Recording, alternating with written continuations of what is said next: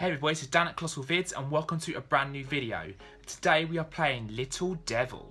This is a game that I grew up playing on the Philips CDI, but they've also released it now on Steam as of 2014 for PC only. I believe this is the DOS version though. As I say, you can now play it on Steam, which is great, but I grew up playing it on the CDI.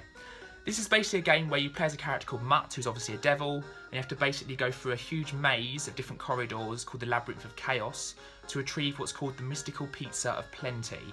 Yeah, it's just really tricky. It's full of puzzles, riddles, and it's a really, yeah, quite thought-provoking game, shall we say. So the first thing you basically have to do is basically get this guy to fall off the bridge. So pretty straightforward. Just keep hitting him with your stick.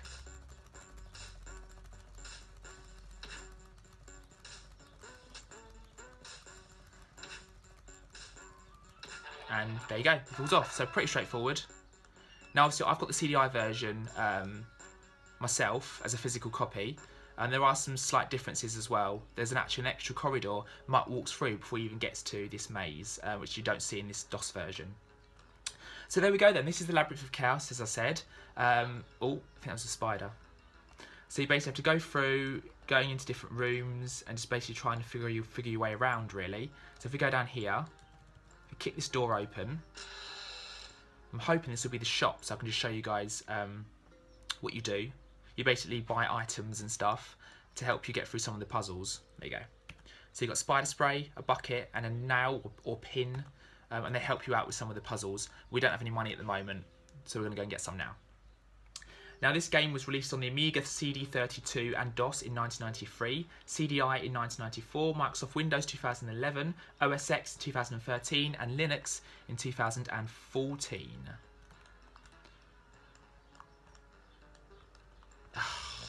Yeah, watch out for the electric on the floor.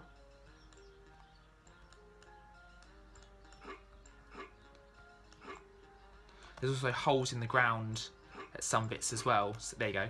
So try not to fall down those if you can help it. The apples help you with your life bar. If that gets down too low, you die. And also it goes down constantly as well. You can't stop it from going down. The longer you take, the less time you have, basically. So. But I really do like this game. As I said, I grew up playing it. It's great on the Philips CDI. Although I know the Philips CDI is not a great system.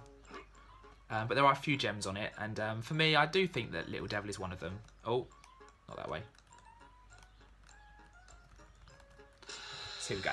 So now we can buy spider spray and the bucket.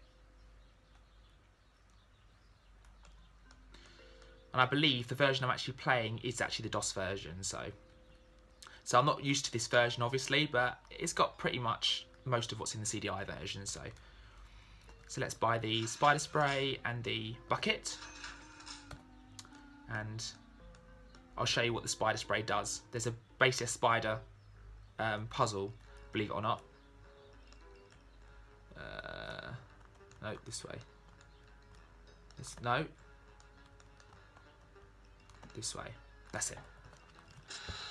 There's also another corridor that Mutt actually walks down in the CDI version before you get to the actual puzzle itself. In the DOS version, obviously it's not there. Oh.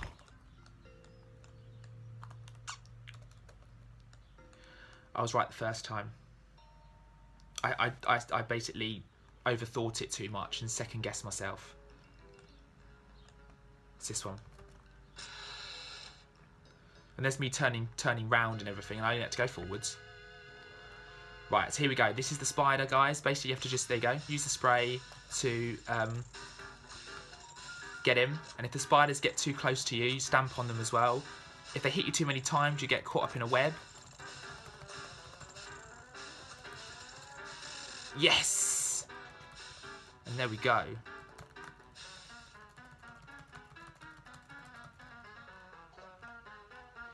There you go, and there's the torch.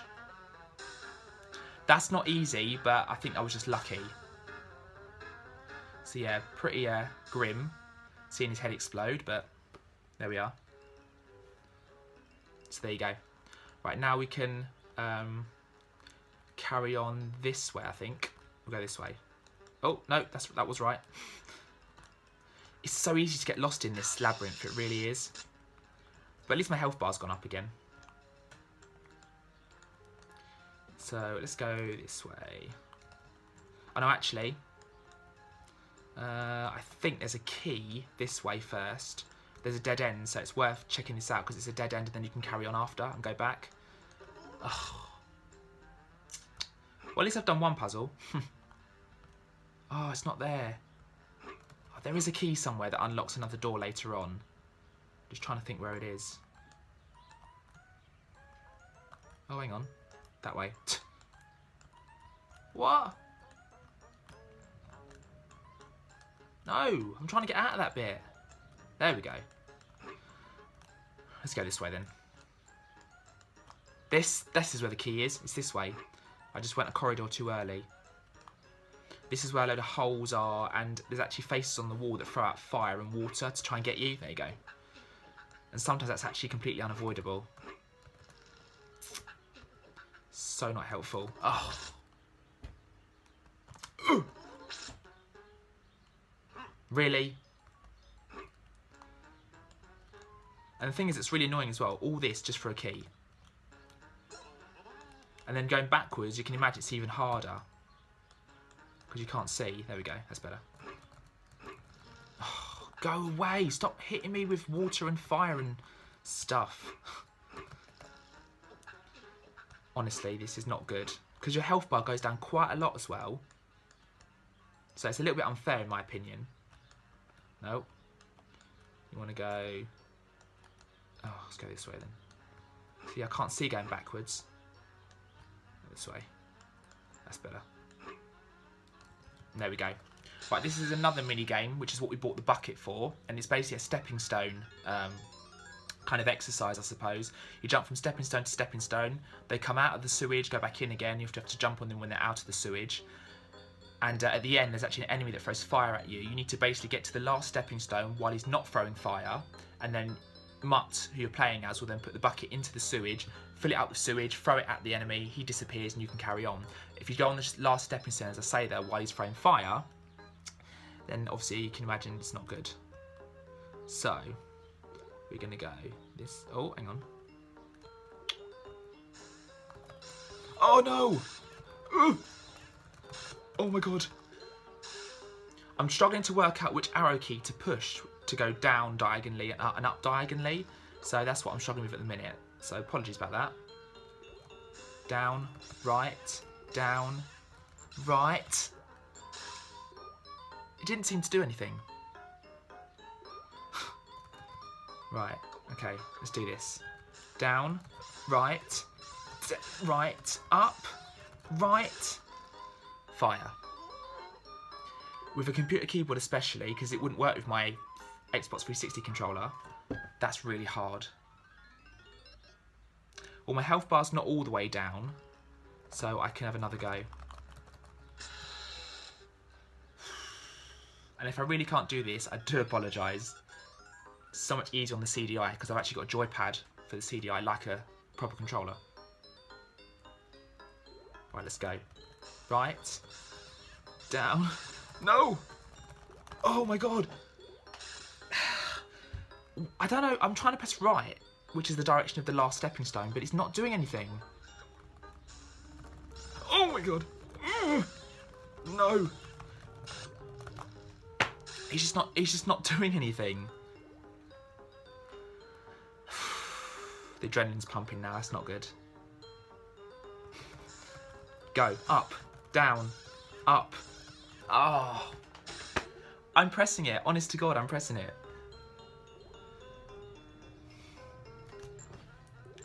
And I reckon I've only got one more shot at this as well.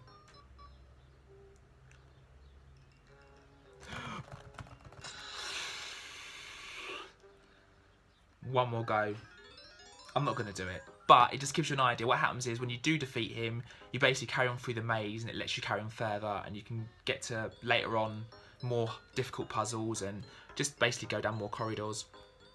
But as I say, I've completed the first 2 worlds on the CDI, currently on the 3rd, so it's not easy, but it's a really fun game if you like quirky little platformers, something different basically. Right, let's go, last one guys. Right, go.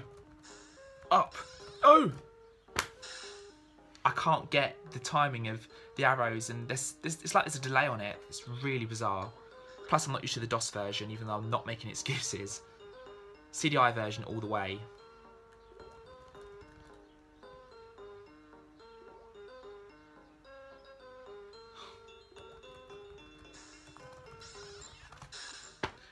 And a kind of creature flew out of the sewage as well. Well, there we go, guys. I did try. It does take a lot of patience and, you know. Oh, I'm going backwards now. Why am I going backwards? Why am I going back? Oh! That close. After 3 goes, he jumps out automatically, so you can't do it. You only get 3 goes, you can't have a 4th, because he automatically just jumps out the level. And there's no way I'm going to get a chance to go back in. No. Too late. Oh, well, there we go, guys. I didn't want to make this too long. I know my Lost Castle one was a bit more, because there's a bit more to the game and stuff. Yeah. Plus, I didn't really... Well, I did die on Lost Castle, but, like, at least you've got a different character. You can change the route, whereas this would be the same again, so... Yeah, there's a torture chamber. It's a bit grim. So there we go, guys. Hope you enjoyed that little insight into Litil Divil. If you've played it before, let me know. If you haven't, let me know what you think of it on a first insight. Have you played it on the CDI? Have you played it on the Amiga CD32?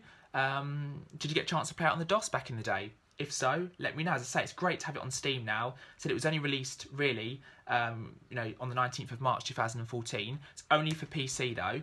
But as I said, really fun game. And, yeah, really cool to see it being released on Steam. And it's pretty cool as well that the character of Mutt was created by a student at a primary school as well in a national competition, which won, which was really pretty cool. So thanks a lot, guys. Join me very soon for another gaming vid or some video of some sort. Let me know if there's anything you want to particularly see. And other than that, I'll see you guys very soon. Have a good one.